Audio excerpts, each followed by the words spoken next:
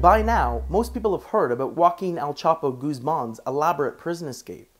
Mainstream media outlets and government officials continue to exhibit shock that Guzmán, considered the most powerful drug trafficker in the world, could pull off such an escape, even though it's not the first time he's successfully fled from prison. However, most pundits have failed to point out the obvious. Guzmán is a product of the war on drugs.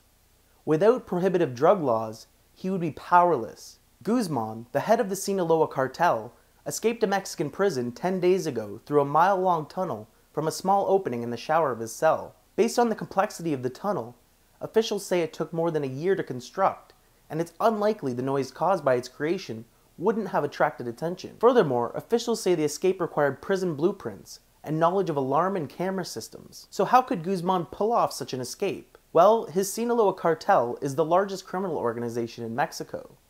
And thanks to the gang's illegal production and distribution of cocaine, meth, cannabis, ecstasy, and heroin sold across North America and Europe, Guzmán is worth more than $1 billion.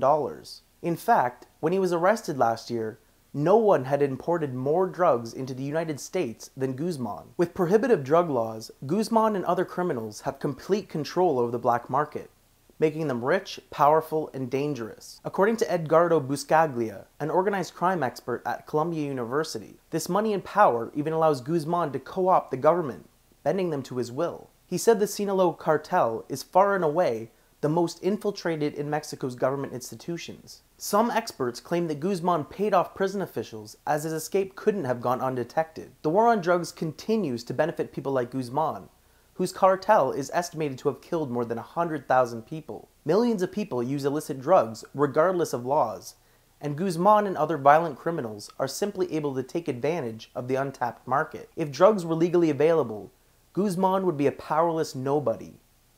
Instead, the war on drugs has made this murderous drug lord a billionaire with the power and wealth to escape a high-security prison.